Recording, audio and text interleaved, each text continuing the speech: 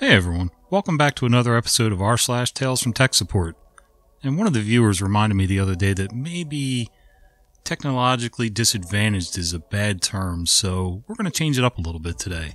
Welcome to r/talesfromtechsupport, where we get to have a little chuckle at the technologically deficient, like me.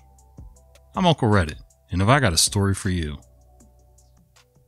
Tier 1 equals help desk in this case.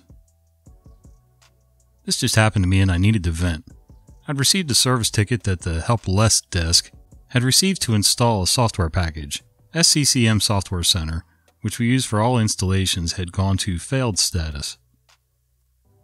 Strike 1. They didn't click the failed and give us the detailed error message. In this case, it didn't also include an error code. Strike 2. Their procedure is to get the C Windows logs app enforce log and attach it to the ticket. So we, Tier 2, can investigate before interrupting the client for access to the machine. Yes, they even have a script for doing this. Strike 3. I was able to connect to the virtual computer, confirmed it failed, and gather the log. Then I checked the system's uptime, over 8 days. I'm glad I was working remotely from home and not on the phone. I rebooted the OS and installed the program without any issues. Needless to say, I also followed my procedure and notified my manager, who will bring it up to their manager, and hopefully we'll see some time where they follow their procedure before we have another set of people due to turnover at their end and start this all over again. Too long didn't read. Help less desk didn't bother rebooting the computer when they had an error, and didn't bother documenting what the error was before tossing the ticket to Tier 2 support to deal with it. Yeah, it sounds like somebody in their office needs to start enforcing their policies and procedures. Can't tell if they just didn't know what was going on or if they're just kind of passing the buck so that they don't have to deal with it. Customer demanding higher ping for their games. I work for a large-scale ISP in the United States. I work on anything residential, but also offer technical support for small businesses and enterprises. This happened around a year ago. I work in the chat department and got a chat. There was a guy who chatted in and gave his details. He stated he was having speed issues. I looked at his modem, everything looked fine, and so we decided to run a speed test. The speed test was indicating that he was getting a great speed and had a ping of 10. With modems, any ping from 5 to 50 milliseconds is considered great. He then proceeded to tell me he lagged in his online games. He was hardwired from his Xbox into the modem. We ran speed tests on the Xbox as well, and it was showing very similar numbers to what we were getting with his PC. I told him there shouldn't be any issue, and he should try rebooting the Xbox or taking it to Microsoft, since it's a third-party device and it's part of our demarcation for obvious reasons. He was convinced that it was our connection that was the issue, and not his Xbox, and wanted a higher ping. I explained to him what higher ping would do, and that it would make the lag worse, but he didn't believe it and was going off what his friends were telling him. I get that some games lags can actually help, extremely rare. He then threatened to leave the company if he doesn't get a higher ping, so I asked if he wanted to be on a lower plan that could make his ping higher. He said yes. We got him from 250 Mbps download / 10 Mbps upload to 50 Mbps download and 5 Mbps upload. We tested his connection and there was a higher ping due to the amount of devices connected. He thanks me and tells me I should get a raise and hangs up. To this day, I still check up on that account every month or so, and he has yet to change his speed back to the speed he had before. I guess all he wanted was a higher ping after all. Correct me if I'm wrong down in the comments, but doesn't that mean that there are more devices sucking up resources on that signal? Like if I have 10 devices on my system and, I'm getting a ping of 10, just using round numbers, and I add another 10 devices and I'm getting a ping of like 50 or 60, isn't that bad? I don't know. Wi-Fi woes of the woodworker's daughter. So I get a call from this old high school friend. Her Wi-Fi sucks. She has repeaters everywhere. Bought a high-end Wi-Fi router, upped her internet to 400 Mbps, but as soon as she gets about 20 feet away from the router, it drops to 100, then to 30, then to 10. So I go and check it out. Yeah, her router's in a window in a garage like 10 feet from the house. As soon as you go into the house, the speed drops at least by 2/3. And she's mad that she bought all these boosters, which are plugged in all over the place, and they must be the problem. She's all like, they say 2,400 or something square feet, and they don't do it. I'm like, no, the boosters are only getting the signal that we can get, using the laptop or tablet, but WTF. How is this hot rod, Asus, it's like $200 Wi-Fi game router, with antennas sprouting like a squid on Viagra, not going 20 feet before losing so much bandwidth? So I test locations, open the door, bam, only lost about 1/10. Then I have a look at the house. Holy crap, I forgot. Her dad owned a sawmill and was a woodworker. The walls are 4 inches thick of near pure wood, and maybe he added some metal flashing in there or some stuff. The internal walls aren't all that big, but all the walls in the main house are built like a tank. So I quickly wire the router and bring it to the main area, and all of a sudden things are good. So I explain that when they say 2,400 square feet, or whatever the number is, they're talking about some crappy apartment building, not a wooden castle. So we're running a hardline into each of the buildings with a router in bridge mode. Should work. But I've done wireless jobs. You know how bad mobile homes are? With the metal siding? This house is like shielded. I don't know what's in those walls, but they might even stop an EMP strike. So we're getting it done, but never seen the like. Edit. It's a fantastic house. The old man did good. Just didn't worry about Wi-Fi. Yep, back in the day, they didn't worry about Wi-Fi signals, boys and girls. Especially plaster and lath, and in some houses you even have metal lath. That really messes things up. Best day of my career so far. Background. I let this large retail company employ me for about 8 years. Worked my way up from a lowly high school intern in IT security through college and eventually became the CISSP with a decent title. Growing to know most people in IT while I was there. I had just finished with implementing the identity and access management tool for all corporate and retail employees and received a job offer to double my salary at a different company. It was a tough decision. I didn't want to leave my coworkers with a system that only I had just implemented, so I asked to start in a month. 2 weeks of documentation and system administration go by, and it turns out the application was nearly flawless, except one thing. Employees were termed in the morning of their last day. Simple fix. Changing a right caret equals to just right caret in a database script for querying users to disable. So I put in for a change request and we have to wait 2 weeks to implement because the system is considered to be Tier 1, with a sole IT person running it. Anyway, that's scheduled to be implemented on the Thursday in 2 weeks. I submitted my 2 weeks for this new job and my VP was very happy for me to find somewhere that could pay me what I'm worth. The day of my last change control, word had gotten around I was leaving. We reviewed the changes as normal, talking about procedures for implementation, testing, validation, and backout. My change comes up. Me. This high-risk change is to fix a problem where employees are terminated the morning of their last day, yada yada. CCB admin. I noticed you left the validation procedures blank. Surely this requires validation. Me. The only way to test is upon employee termination, so I guess I'll find out Friday morning if it worked. And the room just erupted with laughter. I really love working with these people. My current job is more stressful, but better experience and pay to boot. Yeah, it's pretty tough leaving a place that you're comfortable with and you get along with everybody. But, in order to grow, sometimes you gotta move on. It's on, baby. This one is one of my favorites. This happened in my first year as a member of the IT department of a certain small law firm. Only 2 guys there for tech support, myself in the morning and another guy in the afternoon shift. Anyway, I was having the day off when I got an emergency call from the office.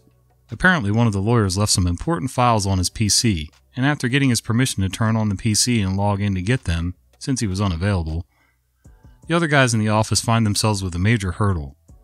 The machine, even though it was on, was apparently dead. Panic mode engage. So they call me. I dragged myself there, and got the guy in charge freaking out on me. They needed the file now. So I got in and started checking everything, expecting something major. After a minute, I was a little confused. The machine was practically new and everything was okay, when I noticed it. The next minute, the guy in charge came in and the other guys working look up and I could feel their hopes shining in their eyes. So I decided to have some fun with the guy. Do have in mind we all get along well, so there was no offense taken. With a straight face, I pull him over and pass my arm over his shoulder and said, "Me, it's done." Him, "Oh my God, thank you. I was starting to lose it." Me, "It's okay, but I need you to listen to me in case this happens again, and I'm not around to help." He looked at me as if I was about to reveal one of the biggest magical mysteries of tech support, and could feel the eyes of everyone on me at that moment. Me, "Next time this happens, check the on and off button on the monitor." After a second or two, suddenly everyone in the office are almost pissing ourselves with laughter. Man, we crack a good laugh every time we tell that tale. Good memories. Another one where everybody seems to get along really well and can figure things out and get to a resolution without all fighting with each other. And it sounds like everybody's got a good sense of humor about it too. Right there's your problem. Quick and simple story for your Wednesday morning. I got a call from one of our warehouse employees about 30 minutes ago. I can't access the ERP, and also my email has a warning symbol, they said. Of course, I asked when the user last restarted the workstation. They admitted it had been a while and they'd try that. 5 minutes later, still can't access network resources, and also the other machine at this desk isn't down now. I walked back and noticed that yes, neither machine had an active network connection, most likely an issue with their desktop Ethernet switch, thinks I. Network cables were plugged in, but there was no power and no lights. Quickly traced the power cable to the disconnected AC adapter. The one that the employee had personally unplugged, not so coincidentally, about the same time they called me with the problem. Turns out they thought they'd unplugged their adding machine. The fact that it immediately caused network problems and their adding machine kept running didn't apparently add up. Yeah, I'm not sure how they wouldn't have figured out that they just caused a problem or it was really coincidental. I pulled a plug and all of a sudden our network is gone, plus the fact that the adding machine was still working. I think I see the problem. Weekend. I was relaxing in a nice hot tub when Super VIP calls me. Critical person doing critical stuff. Part of my job to support him, even if he is cussing up a storm. He's working from home and his computer doesn't work. VPN drops the tunnel every few minutes and Zoom stutters and lags like a drunken foghorn leghorn. I get out, dry off, and remote into his laptop. An 8th gen i5 with 12 gigabytes of RAM and an NVMe drive that's indeed dog slow. Load up speed test. 133 millisecond ping, download speed 8, upload 1.2. Drop into PowerShell and get the gateway information. Uverse with a 5012 connection and 19 wireless devices, half of which are reporting 1 bar of Wi-Fi. 5012 with 19 devices that includes streaming security cameras, several Macs and iPads, and 1 Wi-Fi access point and a 7,000 square foot ranch. Quick check of the Uverse page, nothing faster in that area. Though he has had Uverse for at least a decade. It isn't often that I can tell somebody that Xfinity will solve their problem, but Xfinity is going to solve his problem. I loaded the page remotely for him and hooked him up with the sales chat person. Gig speed with multiple Wi-Fi APs. Let's try to get that ping below 100, shall we? Okay, that sort of confirms my suspicions from the first story about the ping. Too many devices on too little bandwidth. Today's misery from Lawyerville. So we've been getting Windows 10 version 2004 pushed to our machines by the city overlords, which has been rendering our machines useless. An hour to log on, 20 minutes to open Windows Explorer, etc. So I've just been swapping them out, re-imaging them, and upgrading them past 2004 to 20H2. Is that 2012? Which has been working. I got a call from one of the lawyers that fancies himself a bit of a techie. Wanted to talk imaging and Windows builds and everything. I told him I'd swap his machine and he'd be back up and running in about 20 minutes. I just needed him to back up his C drive because, I was taking it away. Cut to an hour later. He says he's ready. I go running up with a replacement laptop, pull the old one out of the dock and start to configure the new one for him. Once it's set, I say, log on and make sure it looks good. He sits, logs in, says he's got what he needs, and as I start to walk away with the dead one, he says, so I'll be able to access all the files on my old laptop through this one, right? The heck? I guess Mr. Techie didn't really understand what backup means. Users who log tickets and then never reply. Ticket comes in and user has an issue with some software he's downloaded. User is a super user, in the gray area between slightly technical and standard user. I contact user via email. Hi user, let me know when you're available so we can troubleshoot your issue. Many thanks, me. Couple days go by, send follow-up email. No reply. Couple more days go by and send another follow-up email stating that if no reply, the call will be closed off. Couple more days, yawn. I send final email stating that as no reply, I have closed off the ticket, and if it's still an issue to log a new ticket. 10 minutes later, user replies to me stating he still has an issue. Me. Mother. Watch your mouth, blood. It's busy. I can't log in. This just happened a few minutes ago and I'm still shaking my head over it. I work for an MSP, and one of my clients has a call center for orders, product support, etc. One such user called in. Caller: "Hi, I can't get logged into my computer. It's busy, and I've restarted 4 times and it still won't let me log in." Me: "Are you calling from home or the office?" Caller: "I'm calling from home. Wait, what do you know? It's applying user policies, update policies, etc." Continues giving me the play-by-play of what's appearing on the screen. Okay, it's letting me in, but I can't log into proprietary software. Me: "Alright, are you receiving an error?" Caller shares the error message. "Cannot connect to server at this time. Please contact administrator for assistance." That's you, right? Me: "Sounds like you're not connected to the VPN. Try connecting to the network first, then try logging in again." Caller: Silence, then updates me again because she's rebooted the machine again. Me: "Why did you restart your computer this time?" Caller: "Because I'd accidentally closed out the VPN login window thingy, and if you don't connect to the VPN right after startup, things get messed up the rest of the day.